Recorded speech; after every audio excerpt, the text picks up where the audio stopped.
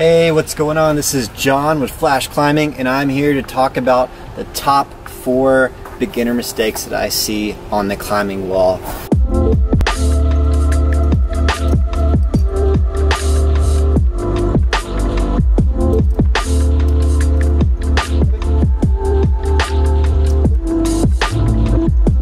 Today we are here at Bull Creek Park here in Austin. It is a place that I got started bouldering.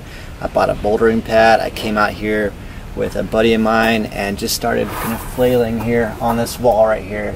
We just kind of got some high top outs, and that was right after I joined the rock climbing gym and just got super psyched on rock climbing. And I didn't know anything about rope climbing yet, so I just wanted to get on a wall, and so this is where I decided to record this video today. Okay, so the number one issue that I see new climbers doing that is inhibiting their climbing is using all hands and no feet. Your hand's gonna get very tired just holding on to the wall right here if you're not connected with your feet. And a lot of times when new climbers get started, all they see in front of them are their hands. They're not looking down, they're not trying to find where the best foot is gonna be for them to grab onto the wall. And they get really tired, and then we hear the same thing over and over again. Oh, I'm not climbing that good today just because I don't have my hand strength built up yet. Unfortunately, that is rarely the issue, and the issue is technique. And that technique comes from having really good feet, really good body position, really good tension, and being aware of where your body is sitting on the wall at all times. Alright, so when you're climbing, you're going to want to make sure that you are always paying attention to where your feet are on the wall and looking down. So if you notice, I'm always looking down before I move up on the wall, because if you don't have a great foot, you're not going to be able to reach up to these great hands like you're looking at right now. And you want to make sure that your foot is in the best place possible so you're not going to be slipping off the wall. That brings us to number 2, which is body position and hip placement on the wall. So you got your feet, they're touching the wall, your hands are good, you're balanced. You see a high move, you don't know how to reach it. What is the next step? It's probably going to be something to have to do with how your body is positioned on the wall.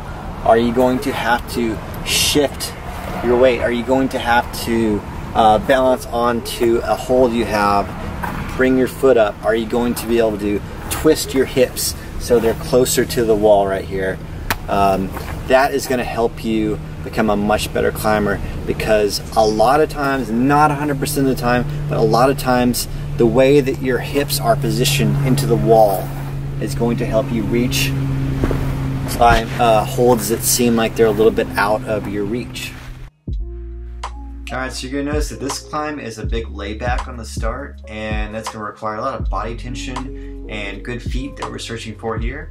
And then we're going to have a big lunge to this next move right here, and I'm going to be looking for a good foot to heel hook there, and I'm not really finding it, so I have to transition my body weight and my hips over to the left side, and once I do that, I'm able to go up to this next move quite easily and continue up the climb.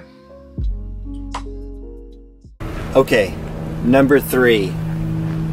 We talked about this a little bit earlier. You're gripping on a hold as hard as you can to hold on, because you don't want to fall, but you're not looking down at your feet.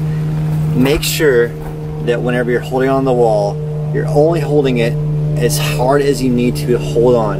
You're not over gripping. If you do that, you're going to pump yourself out, especially when you're just getting started. You're gonna pump out your forearms, and you're just not gonna have any more gas in the tank to hold on and make it up, even if you do start to find those feet that we talked about earlier. You see how I'm climbing this one, it's just very minimal effort, the least amount of grip strength as possible whenever I'm going up on here, so it's really easy to grip. Okay, number 4. This is another big one that a lot of newbies are missing when they start climbing, is they are using their whole foot on a hold and they're not trusting their toes.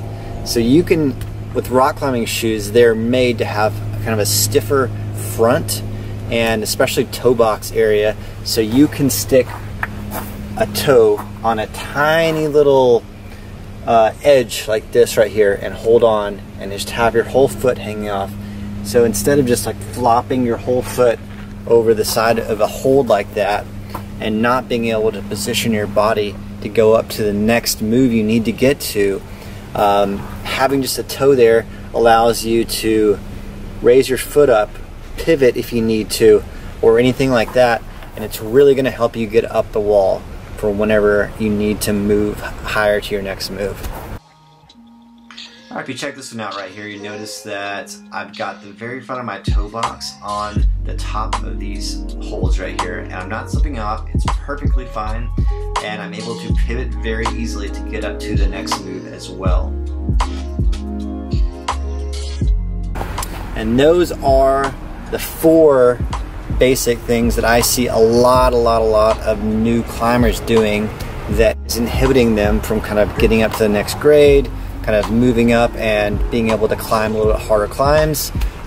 You might be able to get away with some of that stuff on, you know, V1s, V2s, but you know, once you start getting up to 3s, 4s, and up, and you know, going and getting on a real wall like this instead of just in the climbing gym, doing those things is not going to enable you to be able to get up the wall. So make sure that whenever you're doing your training, you're very cognizant and thinking about where your body is whenever you're doing these movements, where your toes are, where your hips are. All these things are going to help you become a better climber. That's all I got for you today. Get out there, climb on some rocks, and have a good time. All right, later.